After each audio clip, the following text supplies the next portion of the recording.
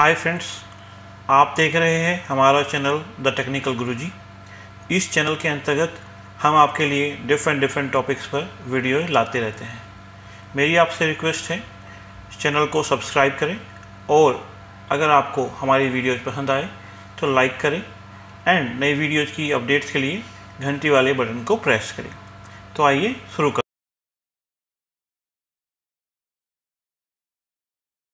The people from Barnsley used to walk it to watch Sir Donald Bradman bat. That's the great attraction he was.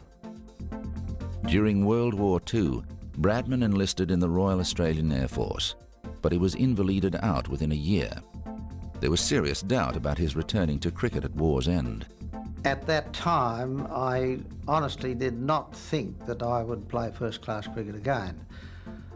But you want to cast your mind back to the euphoria that existed in the community with the end of the war, and particularly in England. They were very anxious to get cricket started again, to give them some relief from the conditions that they'd endured for several years. In 46, 47, when England came out, he was very reluctant to play again, and I think he only played again then because he felt it was the right thing to do for cricket.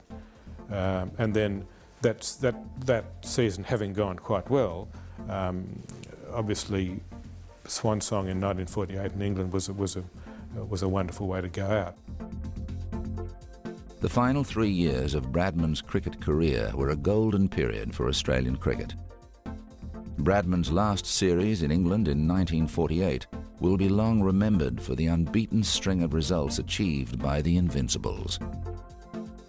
It is one of the great sides in history. The Australians usually say that the three great sides we had was 1902, 1921 and 1948. It's rather a pity we can't go back into history and stage a match between them to see how they'd get along. I saw the 1921 players and I know how good they were, and I'd be very happy to think we were classed on a level with them. Yes, it was a sad story for England, but there were very bright scenes at the Oval where everything was forgotten for the moment except the importance of paying tribute to Don Bradman. And so cricket's greatest batsman retired. He was knighted in 1949, the first Australian to be knighted for services to cricket. Yardley, who has described Don as the greatest cricketer of all time, called on the crowd to give him 3 special cheers, which they did with a will.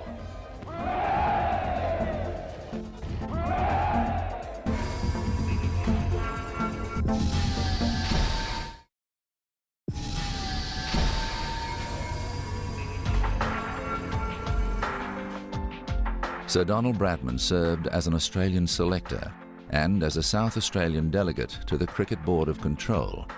In 1960, he became the first ex-player to be appointed chairman of the board. Don Bradman's influence on Australian cricket goes far beyond the 20 years that he played the game, because he was an administrator then for over 30 years. He was an Australian selector for over 30 years and was in fact a selector when Australia played the West Indies in 1960-61. He was chairman of selectors at the time, a series which is widely credited as being one of the most exciting, interesting, invigorating series of all time. Sir Donald Bradman lived to the age of 92.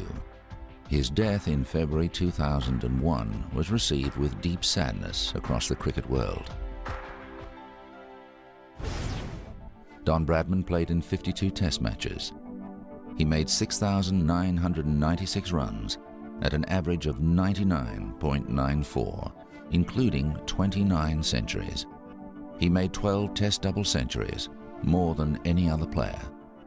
In all first-class cricket, he played 234 matches for 28,067 runs at an average of 95.14, including 117 centuries.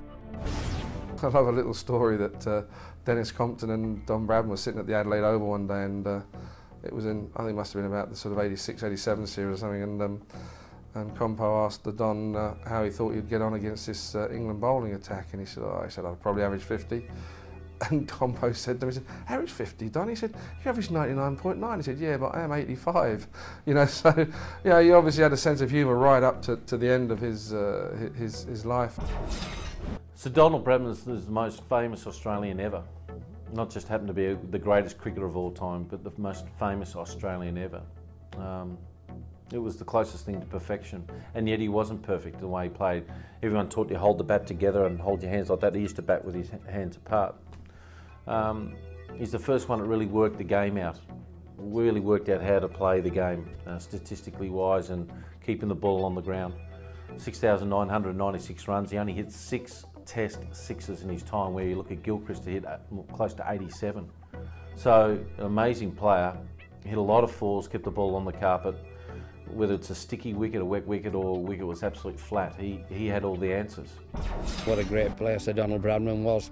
You've only got to look at his figures, and his figures show that he's the greatest batsman that's ever lived, and the greatest batsman. I can't see anyone ever in history being as good as him, as good as Bradman. He was a very, very private person, Bradman.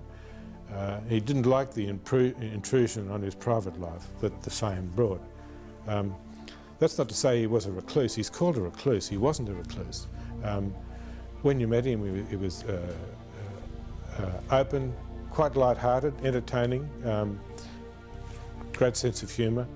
He had a great shout of a laugh, and you know, he liked telling stories and hearing stories. I remember talking to Sir Don, and when we asked him in today's era, I mean, what would you have averaged?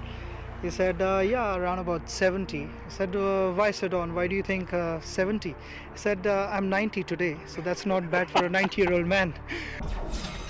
I've never forgotten what he said, that, you know, everyone is a custodian of the game.